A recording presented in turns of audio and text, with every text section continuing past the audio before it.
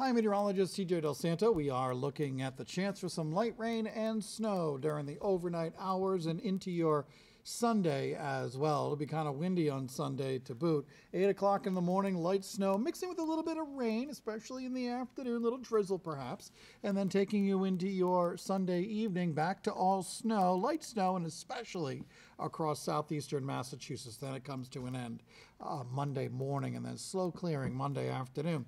How much snow are we talking about? Not a whole bunch. And you know what? Most of this is actually falling during the night, Sunday night, and into early Monday morning, coating to an inch across most of Rhode Island, 1 to 3 inches across southeastern Mass. But as I mentioned, kind of windy, looking at strong wind gusts from the northeast and north, 30 to 40 mile an hour gusts at times across Rhode Island and Bristol County, Mass. Higher than that across eastern Massachusetts. All right, forecast for the overnight, looking at temperatures settling into the low 30s with some occasional snowflakes or maybe even raindrops, especially down there the south coast. Notice those temperatures a little bit below freezing, so there could be some icing in spots. Keep that in mind.